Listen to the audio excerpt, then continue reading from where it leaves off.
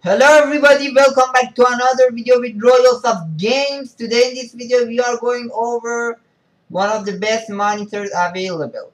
Okay, but before I start I want to tell you that on my recent build I did a super budget gaming PC that can play almost any games and application in 2020 with high resolution and fast performance. So if you're interested in that, the video is right in my channel. Right here, $500 gaming PC build. I talk about everything, including I use the AMD Stylus E1 mid tower, which has two silent, super cool RGB fans included in it, and glass door, a very nice thing. Uh, I know you like it. I also use a B450 DS3H gaming motherboard, and I use these types of RAM and EVGA power supply and Ryzen. You can watch more and learn more about it. I also do lots of videos on monitors, so you can go to my playlist and choose your monitor. My favorite one is this HP monitor P224 21.5 LED, the one I'm using right now. So if you're interested in that, watch that. But let's move on to today's video. Okay, so many people asked me to review this ASUS B450M Prime AMD AM4 mATX motherboard. What is mATX? That's mid tower. So you can install in the case I showed right there. Okay, let's go ahead and look at it. So the monitor looks not that bad. It looks actually decent for the price. It has a RGB stripe right here for the sound, which that's cool too. That's 4 RAM slot. It supports dual channel as you can see because it's gray and black. So you install your dual channel memory. If you have two sticks, you install one of it in uh, black and the other one in black, or one in gray and the other one in gray. Never put them next to each other. Okay.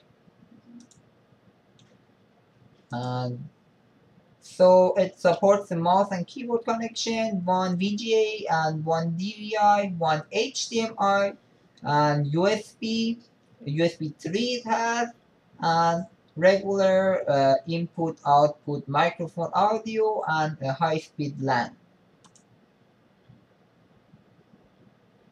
So we can see that it supports Rgb Fusion too, so you can connect your RGB stripe to it. It's Ryzen 3200 ready, so I believe you don't need to update your BIOS for new Ryzen CPUs. It may be needed, but mostly you don't need because it comes with, if you buy it from Micro Center, you don't need to update your BIOS for it. However, we can see this motherboard is powered by second generation AMD Ryzen processors. But they updated the BIOS so you can use it for your third generation, but still this is for a second generation motherboard. And you can control your fans with it. It has two smart fans. And again, I told you up to 3466 MHz hertz for your memory, and you can control it through here. And let's look at some of the other. So it has temperature and humidity test, so it won't be damaged under high temperatures and humidity.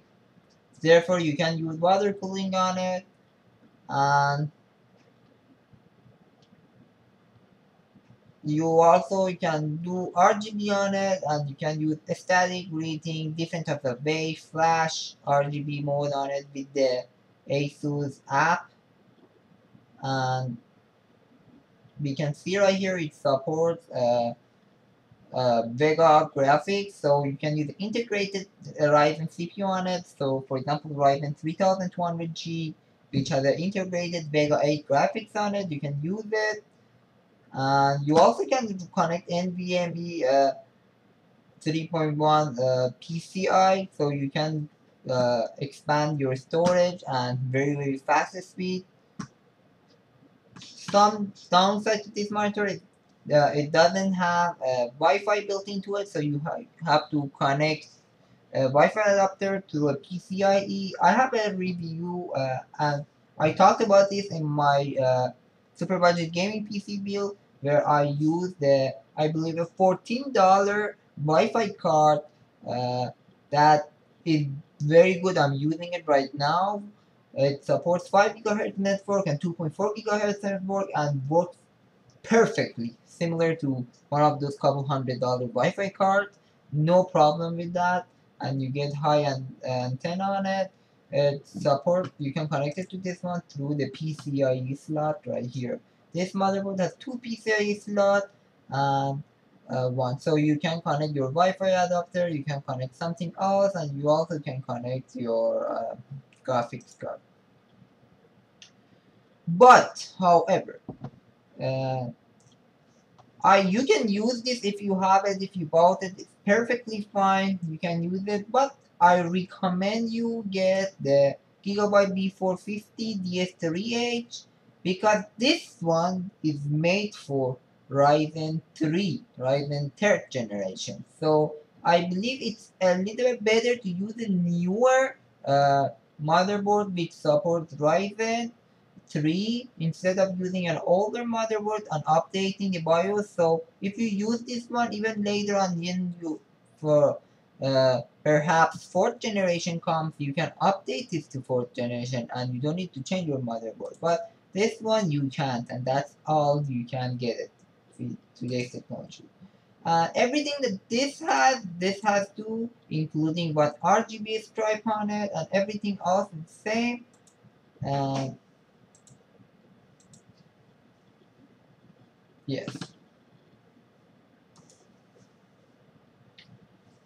Okay.